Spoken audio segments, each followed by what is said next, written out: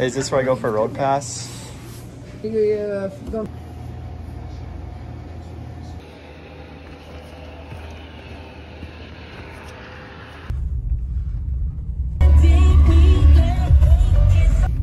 What's going on, guys? Welcome back to Bag 'em Outdoors. Just bought a road pass for 20 bucks and we're going out on Lake of the Woods today.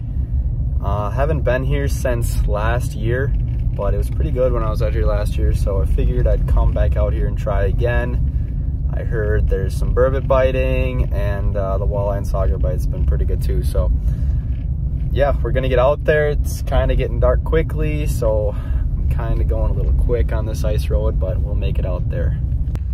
So they have like names for the streets on the ice out here. This one's Sauger Street. I'm currently on Main Street, but like, I don't know, the ice fishing culture up here on Lake of the Woods is just unmatched. There's actually like, there's a bar on the ice over there somewhere that I might go to later.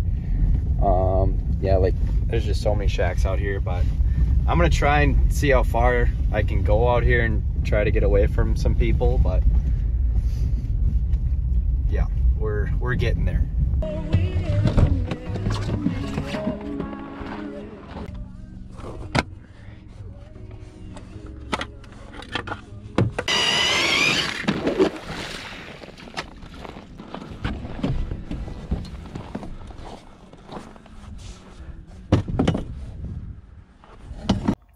All right, so I finally just made it out here, just got set up. I'll kind of show you guys what I got going on so far.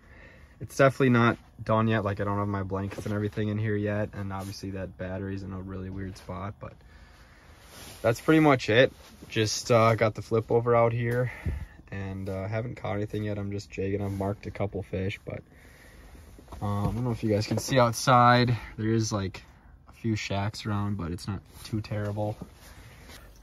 It's getting close to sunset. I'm probably gonna put out a tip up with a sucker, and then in here I'll jig around and put down a rattle reel a little later.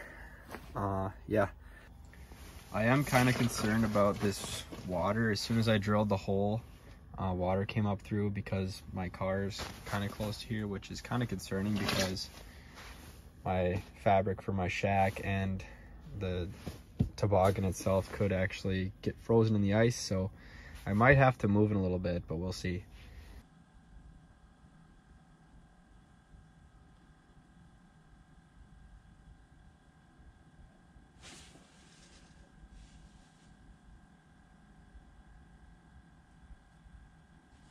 There's one. What is this? This feels kind of big. That fish was suspended. Get the deucer out of the hole.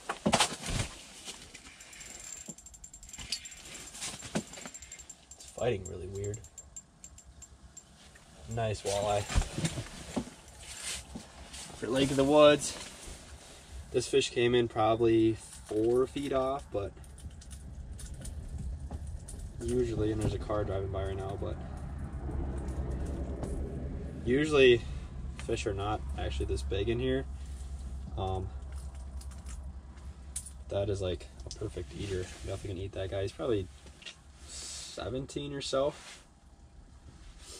Sweet. I caught him on ultralight rip and wrap, and basically I was jigging like a foot off, and I seen his mark like 4 feet off, reeled up to him about a foot, jigged up a little bit, and he pretty much crunched it. So sweet. I'm just gonna throw him on the ice for right now, and he's gonna frickin' splash all over, but hopefully we can get some more. That's pretty cool. I've only been jigging for like 10 minutes, so yeah, I haven't even put my tip up out either. So I'll get that out and put a sucker on it. Hopefully we can get some more.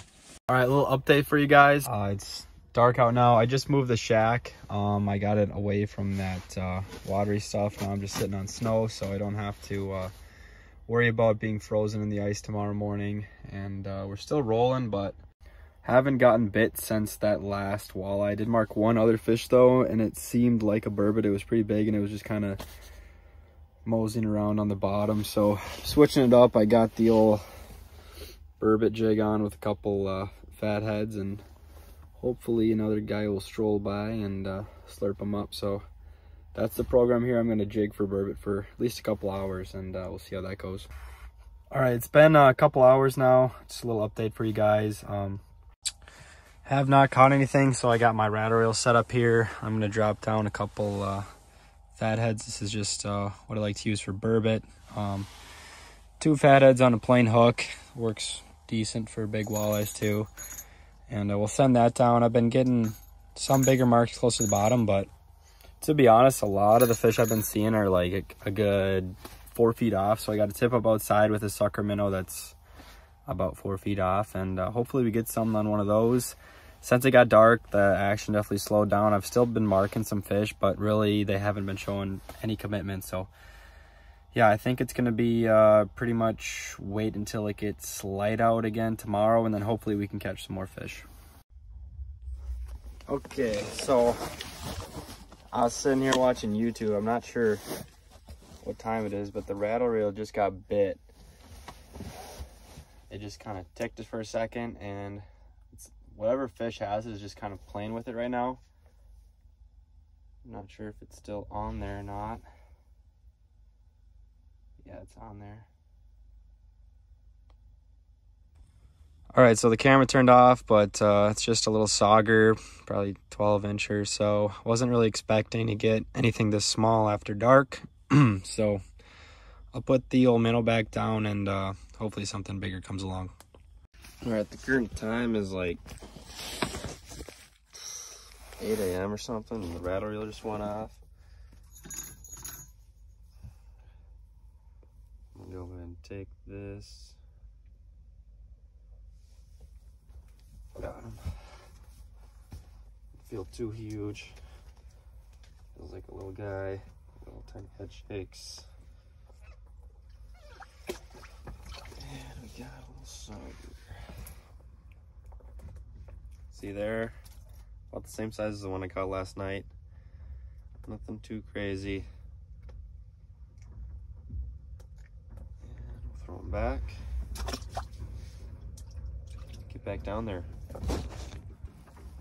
All right, it's about 9 a.m. now. I pretty much went back to bed after that little sauger, but no rattle reels or tip-ups all night, which is kind of expected. It's mainly a day bite out here on Lake of the Woods. So yeah, like I'm marking fish right now, but yeah, it seems like you get a lot of little saugers out here. You do have that potential for a really big walleye or burbot, or like really rarely you get like a sturgeon or something. But yeah, I'm gonna sit out here as long as I can. I kind of already mowed down my like 2 cans of SpaghettiOs last night, but yeah, we'll see. Give it at least 2 or 3 hours out here, and hopefully we can make something happen.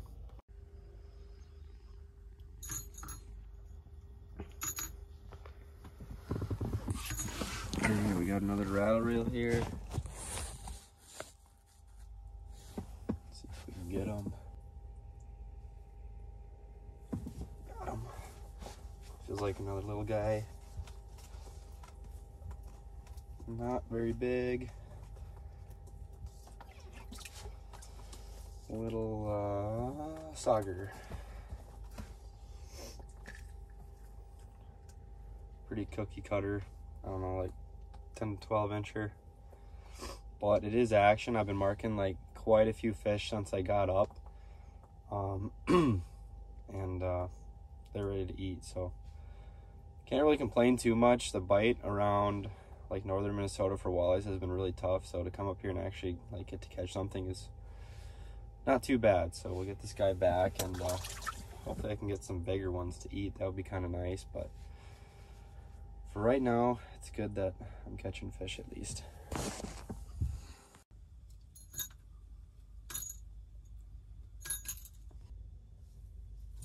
Got him. Again, feels pretty little.